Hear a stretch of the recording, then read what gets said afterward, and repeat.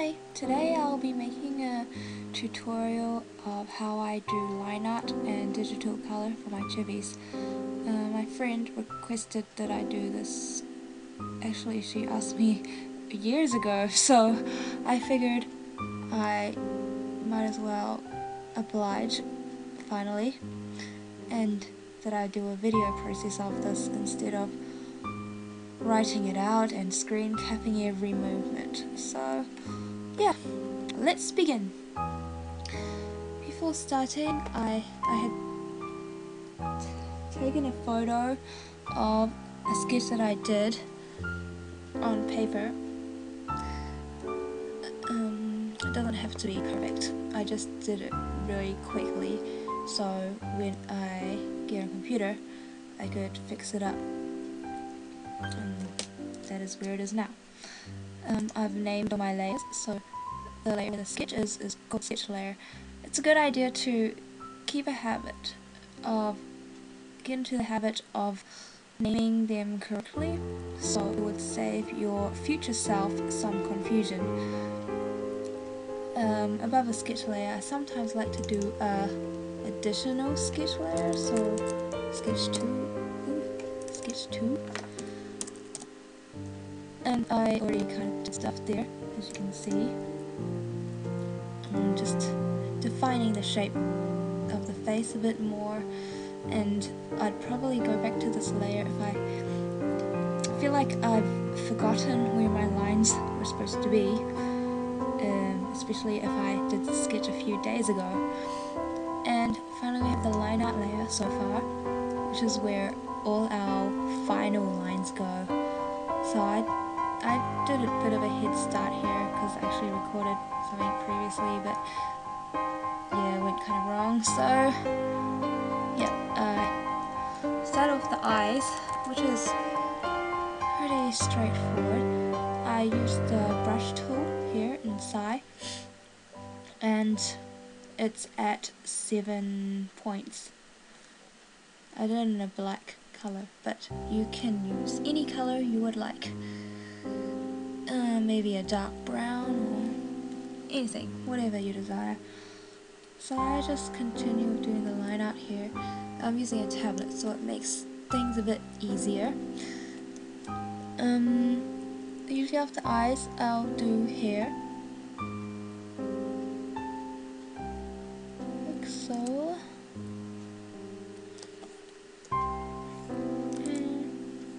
By the way, I don't think I said it yet, but this is Saturn from the series Sailor Moon.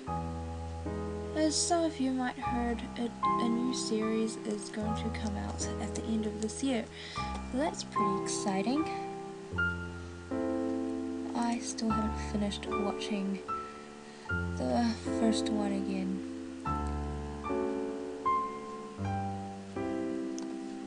I hardly remember what happened since childhood, so yeah.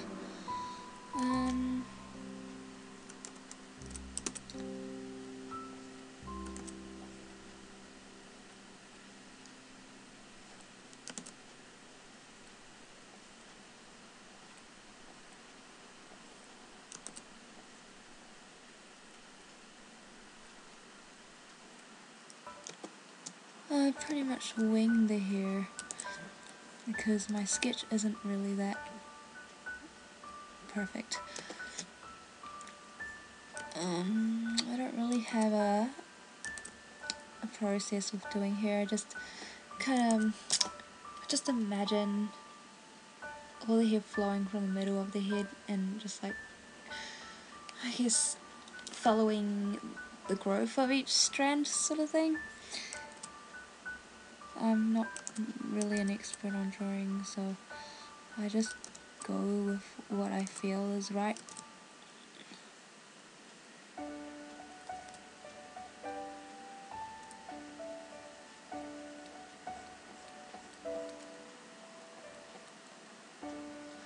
Does it look strange? Looks like there's too many strands. Sometimes I just go back and forth.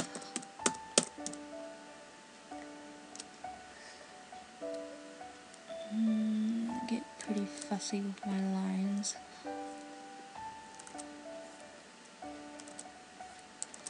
I just decide the fringe will go in front rather than behind. That.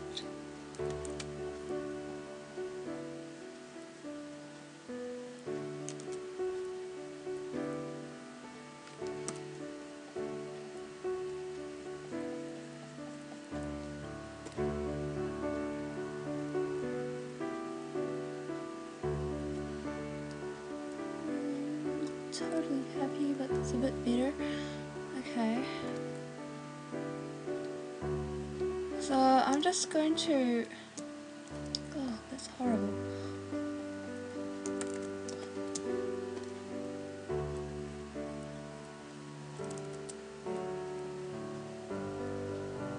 Okay. From here on, I think I'll just fast forward the rest of my line art process because it's not that fun to watch. It'll probably be a bit slow too. So, I'll just keep doing the line art.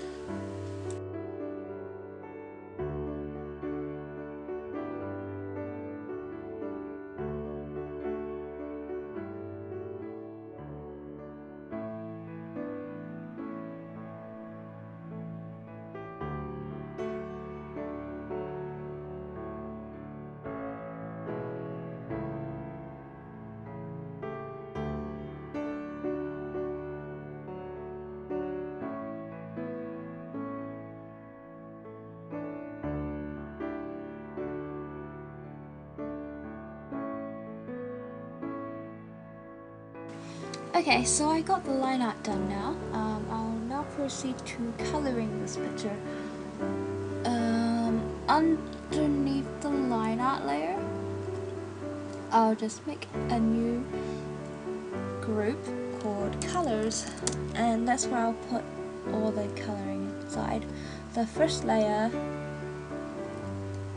I make in the colors folder is usually just a random color that I probably won't use in the character, so I don't think I'll be using green. Just go dark green, they can still see the line art with. And I just create another layer and we'll start with skin.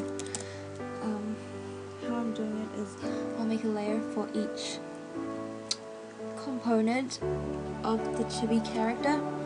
Usually I just do skin on one layer, eyes, hair, and a mixture of clothes in 1, 2, or 3 layers, especially for something simple like this.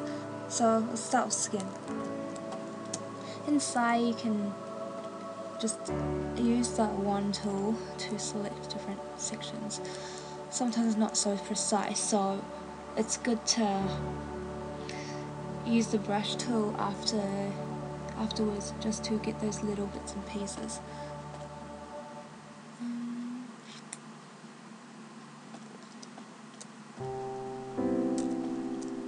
And see, I'm not being very precise here.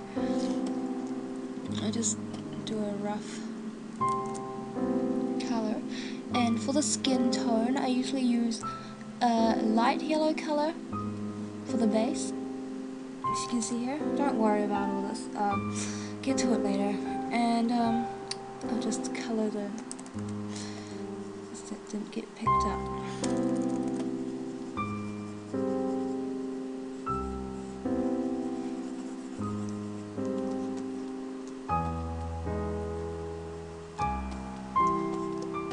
And legs.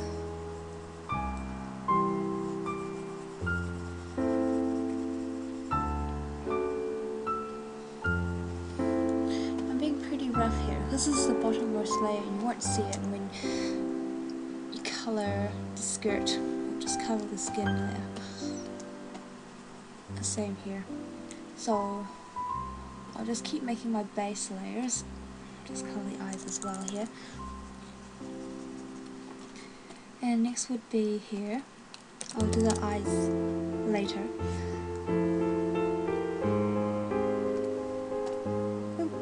Too much.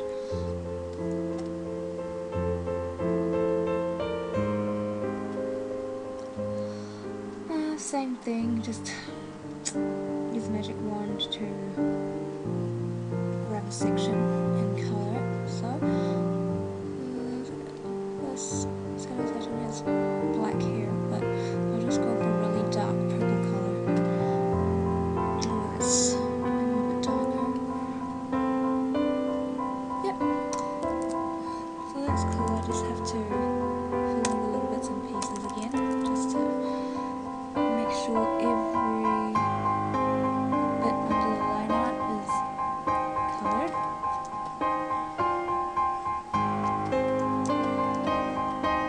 So you can see I missed some bits, so I'll just go back to the skin and colour that.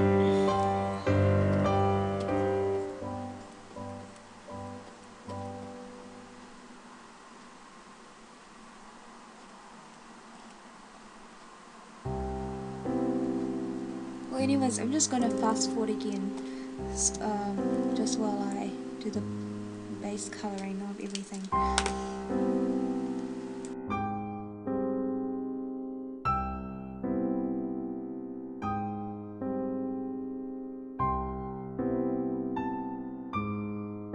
Well, there we go.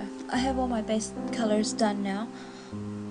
The colours might be a bit different because after I finish the video, I accidentally exit Sai without saving it, and yeah, so I had to do that quickly again. Thankfully it only took 10 minutes, but it was still frustrating because I already done it and it's like I have to do it again. Waste of time. Oh, there's one bit I missed out. I'll just quickly do that.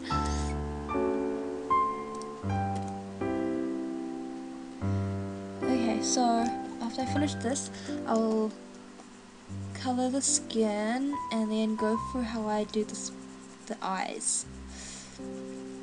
I just learned how to do it recently because I was reading someone else's tutorial, but I put my own little spin on it just to make them look more sparkly. Okay, that should be it. Yep, so I'll start with the skin colour. As you can see, I put each of the colours on different layers. So for skin, it's on its own layer. I'll just create a new layer on top of that, and then click clipping group, which will only let me colour within the skin layer, even though it's in another layer, so it kind of clips it to the skin layer. If you're on Photoshop, you create the new layer and then right click and then do create clipping mask, I think. Okay, so what I do is I drop my color and then I have my RGB sliders here. I just try to go for like a reddish tone. Usually when I choose my shade color, it's I try to choose a warmer and darker equivalent to the base color that I'm using. So I'll go with this. With Sai, I just use the marker tool. Photoshop, I would usually use my custom brush with no spacing.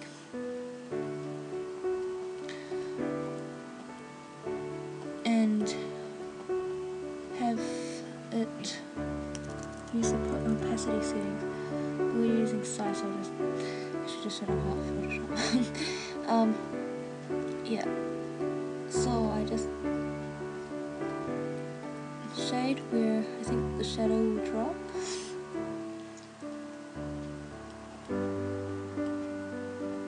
And also the eye area too.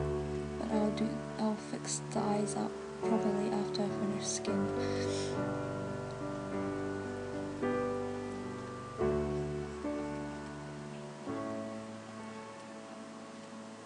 Okay.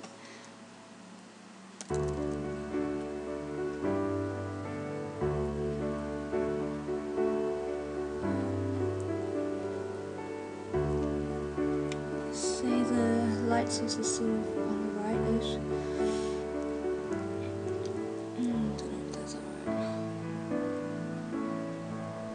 feels good because it kind of blends it in itself, but not too much, and still preserves the same shade color. Just slightly confusing. And this might not be the best way to shade stuff, but doing this might should be used for overload this year. And then afterwards, I'd grab the skin color and lightly brush over the shader part.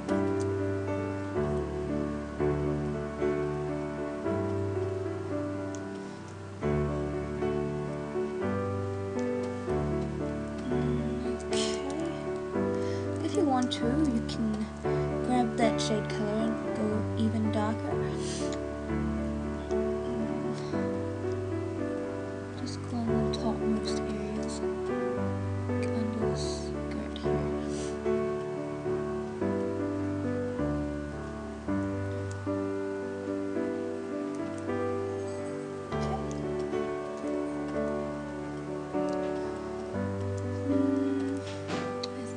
Alright.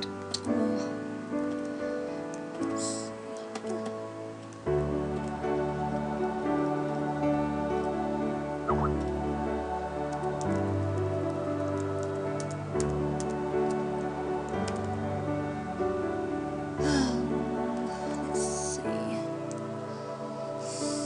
Can we use a razor tool?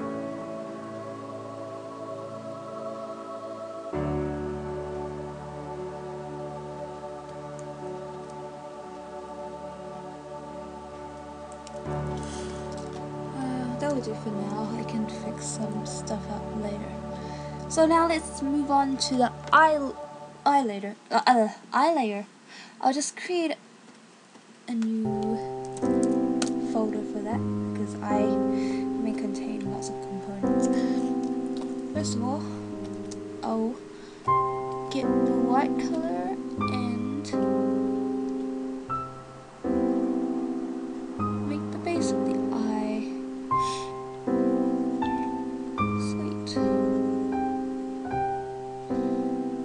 Using marker tool here again. Okay. And then we'll just call this eye one. Create another layer. And this will be where I'll color this switch. What do you call it again? Iris?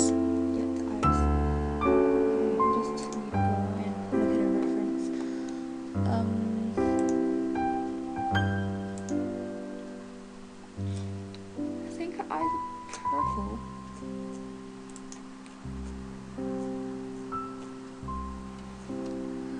Yep, let's go with violet eyes.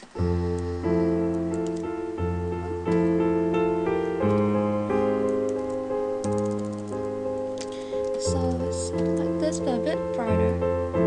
This same color. Maybe a tad lighter.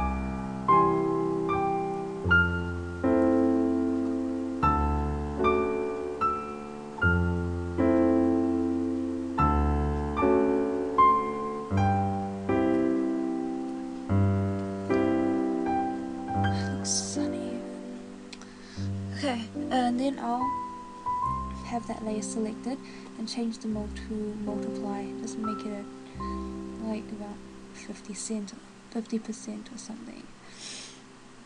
Just fill in the gaps.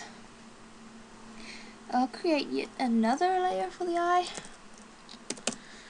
and I'll get a lighter shade of this purple.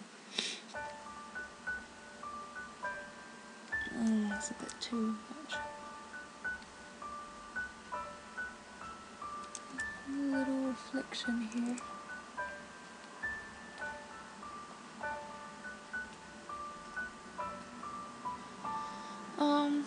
Just to save some layers, I'll take the marker tool again and get a slightly darker shade to this multiplied part. And just trace around the iris. Pupil, I mean. And then I'll get another layer. Still using the marker tool, I'll just create some more reflections. I tend to go a bit overboard with my shininess. I use brush tool for this.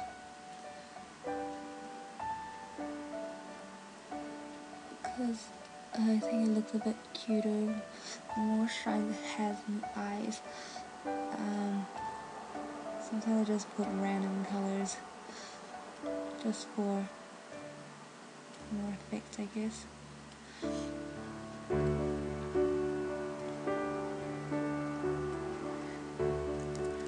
Yeah, I think that's good enough. If you want to add a shadow to the eye, you can just find that layer with the multiplied part and create another layer of that, and just get a shade color, maybe like a grayish color, and brush it over the top most part of the eye. Don't worry how it looks at the moment, because we're going to change this mode to multiply. Just to make this a bit lighter again. Same here. Okay. That should be it for the eyes. Not completely even, but it'll be good enough.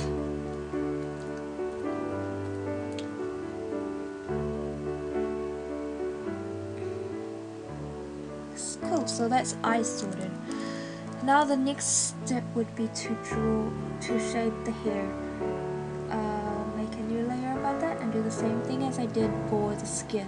Just click the clipping group option up here. So whatever I put in this layer will only stick to hair, and that's it. So I'll select this hair color, and then I'll just explain how to choose the colors again. I don't really have a perfect method. I just go with what feels right. So try to make this color a bit warm and dark at the same time. So let's see what color that is. That's a bit too bright. Let's try that again.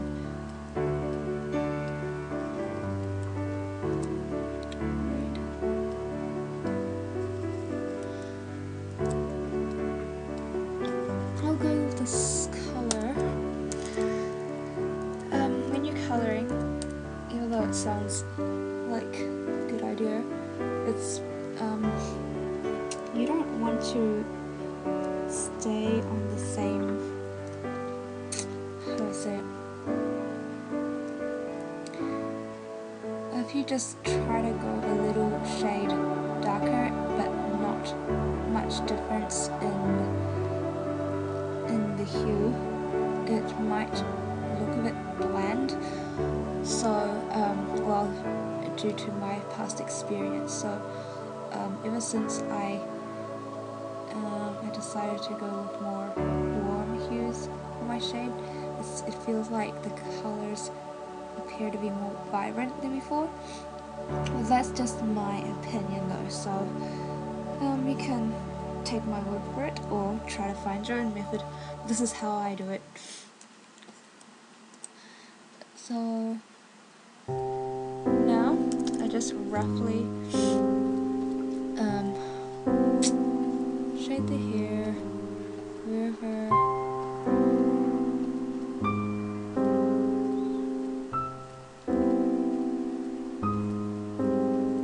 just the bottom part of the hair where it won't be hit with so much light.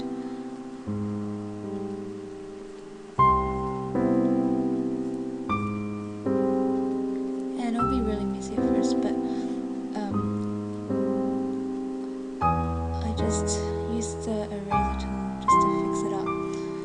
So, okay, I was at pen tool before. Oh, actually I was supposed to use brush tool, but okay, so I'll do that later.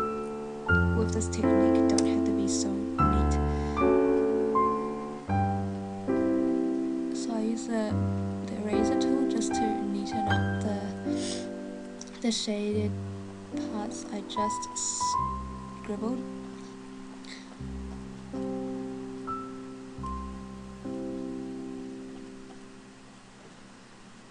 Sorry, I really suck at explaining stuff. I hope that just seeing how I work would give you a better idea of how to do things. Well, my perspective of it anyways.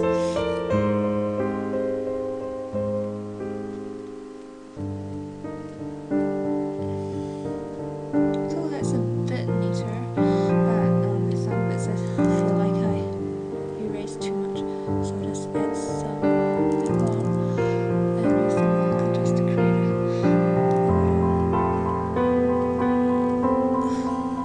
graduated shape. I just do the eraser method again.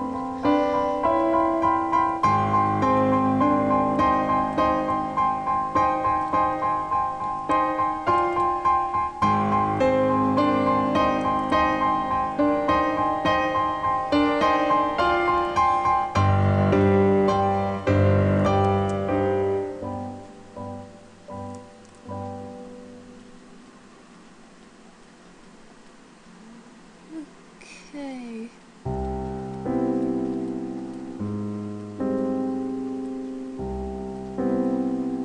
It seems alright. After that, sometimes I'm not sure if it's actually vibrant enough still, so I just adjust the color settings, brightness, contrast, and hue and saturation.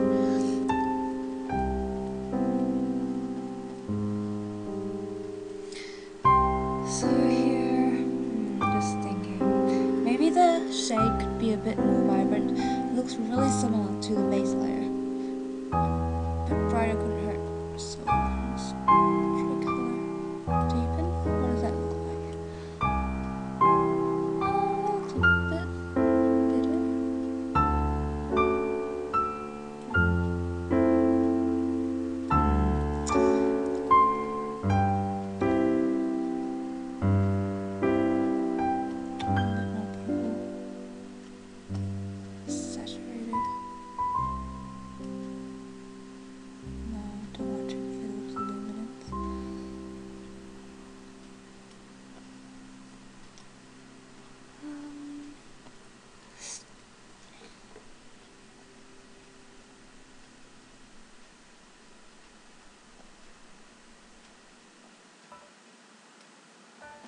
I guess that'll be fine. What does it look like without the background? Oh, not bad. Not bad. So here, I'll just keep going with the same technique I did with the skin on the other layers. And then we should be pretty much done. So I'll just speed through that process and then see what the result is.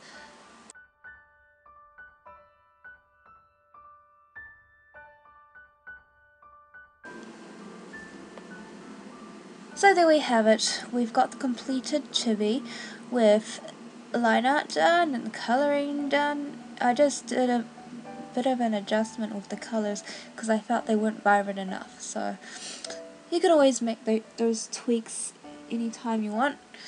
Just the final touch that I did with the other chibis. I'll just show you what I did for the previous one. Let's see, Sailor Mars. Full load. Anytime now. Oh yeah. Oh, this looks more shiny. Oh, it's a bit.